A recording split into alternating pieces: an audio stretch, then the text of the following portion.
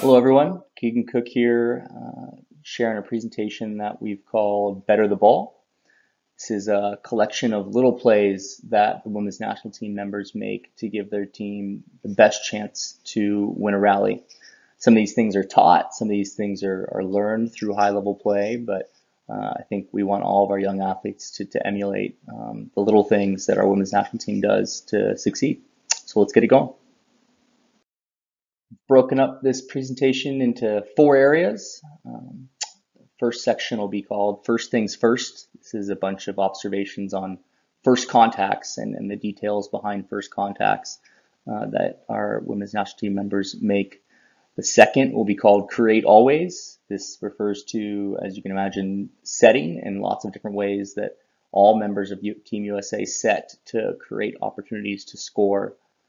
Third, we'll call Be a Threat. This is some of the little things that attackers do to make themselves a threat that maybe you wouldn't notice. And the fourth section we'll call Win the Net. These are some unique plays around the net that our athletes make to score points. First things first, purposeful and intentional first contacts from all players. The first touches create the foundation for offensive success. This is one of the first things you notice when watching high-level volleyball is just how mindful the athletes are with their first touches. And so we have some clips to show you that. So here we go. First play we're going to see is from a USA outside hitter who's an off blocker. Really like how much effort goes into making a great first contact at the expense of being able to transition and attack.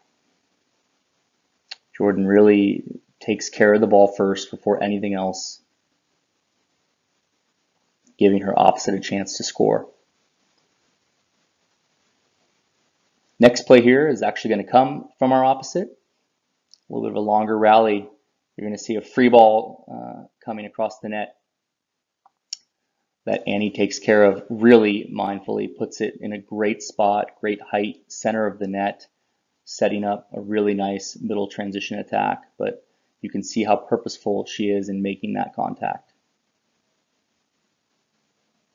Next play here is coming from our libero. Another ball off the block, tough transition situation. And I just want you to notice how high this first contact is. It's played intentionally high to give everyone a chance to transition and have all of our attackers available. Really like that first contact.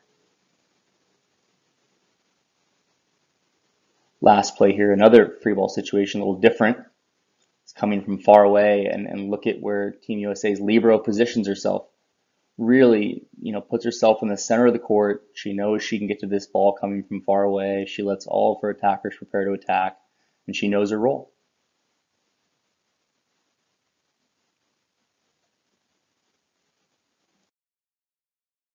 So to summarize, the first things first section, take care of the ball before you think about transitioning.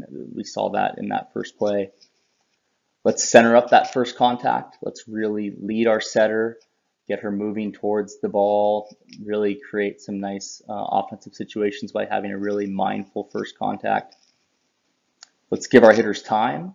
We can run a fast offense from a high first contact. We don't have to pass it low and tight. We can still run our offense. In fact, we could have more hitters available if we have a higher first contact. And lastly, play your role. If you're a libero or a back row player who's not involved in the transition offense, let's get in a position to make that first contact and let our hitters and setters do their jobs as well. Next section, Create Always.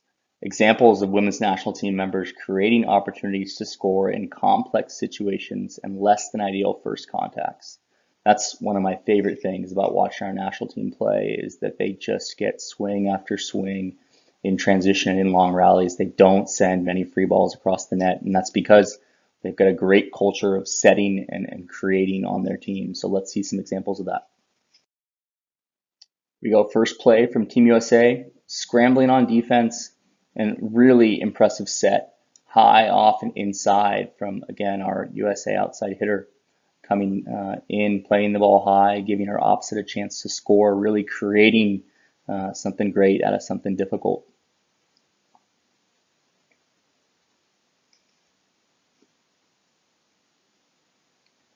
Next play here, tough rally, fast dig. Really like how assertive our outside hitter is, Kelsey, in leading a back row hitter. Maybe she doesn't have a front row option, but she knows she has a back row option, and she leads her hitter to get a scoring opportunity out of the back row. Really nice play right there.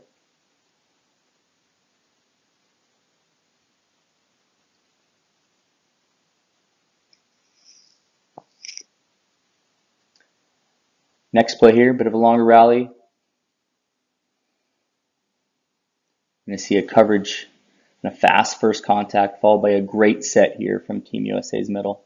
Really nice job, and just kind of shows off that every player on the team has a need to be a great setter. And that includes our middles and our liberos and our outsides, and I just love that set.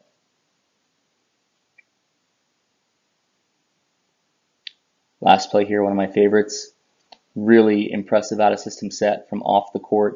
When you get yourself in these situations, you got to go for it. And I just love seeing this set really far inside, really high, really tough first contact, but turns into something pretty special because the outside hitter for Team USA goes for it. All right, to summarize again, when it comes to second contact, especially ones out of system, let's get them high, let's get them off, let's get them inside for front row players. Let's give them the best chance to score out of system, and we saw that in that first clip. Second, if you don't have a front row player available, lead a back row player. Lead them, call their name it in action, let them get a swing out of the back row. Third, just a reminder for our young athletes, as you get to higher and higher levels of volleyball, your need to set is going to go up. We need you to be a great setter, and you see that on the women's national team where every player has a strength in setting. Last but not least, when we're in really difficult situations, let's go for it. We can always decide to send a free ball over at the last second, but let's go for it with that second contact. Let's really keep it high and inside and try and create a scoring opportunity when one might not have existed before. Be a threat. Some examples of our women's national team attackers' movements and decisions to make themselves a threat to opposing defenses. What are we doing without the ball maybe that creates some opportunities for our team? Let's see some clips. Couple plays here. First play here is going to be another out of system set. Really like that our outside hitter makes herself a threat and she makes her opponent's block. They're thinking free ball, they want it to be a free ball, but she's affecting their transition by jumping and making a play above the height of the net. Makes it much more difficult for your opponents to transition when they have to block. Next play here, again, we're scrambling. Outside hitter for Team USA approaches and jumps. The harder you can approach, the higher you can jump, the more you appear like you're going to attack, the more pressure you're going to put on your opponents.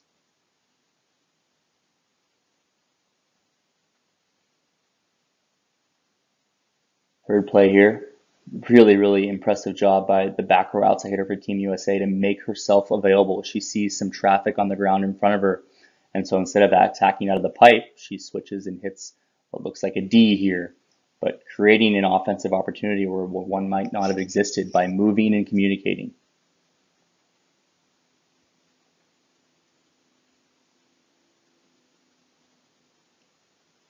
Last play here, again, a bit of a longer rally.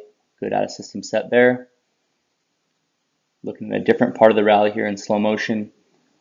Like when our attackers approach hard and then decide late whether or not they want to hit it hard. We saw a clip earlier where the USA outside hitter hit a roll shot to score. In this situation, the hitter really liked the set.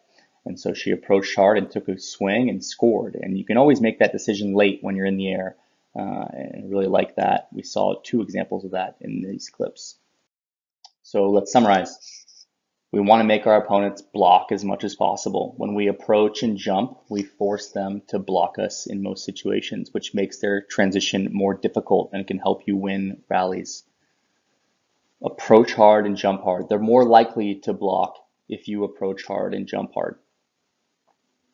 Move and communicate. Volleyball is random. You need to make yourself available, sometimes in non-traditional spots on the court, and communicate to your teammates in order to create an opportunity to attack. And last but not least, but you can always decide to tip it late or set it over late, but let's get up in the air and assess the situation and decide whether or not we want to give it a rip or play it safe. But let's get those plays to happen up in the air. So some examples there of how you can be a threat. Last section here, win the net. Some assertive and aggressive plays along the net that give the women's national team the best chance to win the point. We'll be looking at some tips here, and we'll be looking at some other non-traditional plays around the net. First play we're going to see here is a really fast left side set where the opposing team makes a blocking mistake. And in these situations, a lot of times I'll see an outside hitter try and really bounce the ball really close to the sideline and sometimes make an error. In this situation, Team USA's outside is going to see this blocking mistake, and she's going to tip the ball for an easy kill. Just like that, really nice play. Next play here, I think shows just the toolbox of our outside hitters. You're going to see our outside hitter on this side tip the ball in a way that just creates a lot of pressure on her opponents. And in fact, it earns them a free ball and an easy chance to score. Another play here, this one out of system, and really like tips that force multiple players to communicate and decide who's going to play it. And so we're going to see that from Team USA's outside here. She's going to tip this ball in the center of the net and really create some communication problems for her opponents.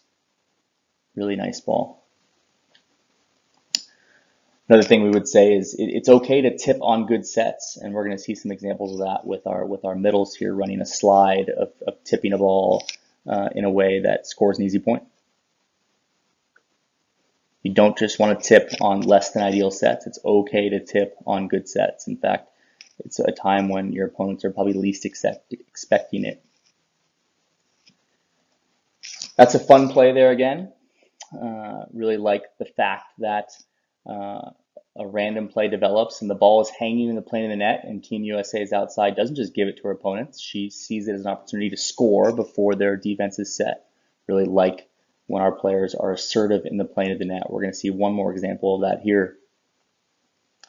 Play that happens quite a bit. Ball goes off the block, it's up in the air. Team USA setter recognizes that she's about to make the first contact for her team, and she throws it down. Instead of maybe taking herself out of system, she scores a really high rate point. So like that play there, like when our athletes are assertive around the net. So to summarize, what are some little things we can do to kind of win the net? We can tip through the block. We can tip past the block. We don't always have to tip high and over the block. You could see that from our USA outsides. We want to tip to spaces that create pressure, that force communication, that cause two players maybe to go to the ground. It isn't just about getting a kill. It's about putting pressure on your opponents. And we can tip on good sets. We don't have to reserve tipping for only less than ideal sets. And last but not least, when those random plays break out where the ball is hanging in the plane, let's be assertive. Let's go for it. Let's throw those balls down. So again, some little plays from Team USA on how they dominate the net. That'll do it. Those are just some situations on how your athletes can better the ball and help each other win big points. And hopefully, a lot of these things are difficult to practice, but they can be shown and taught to our young athletes. So good luck.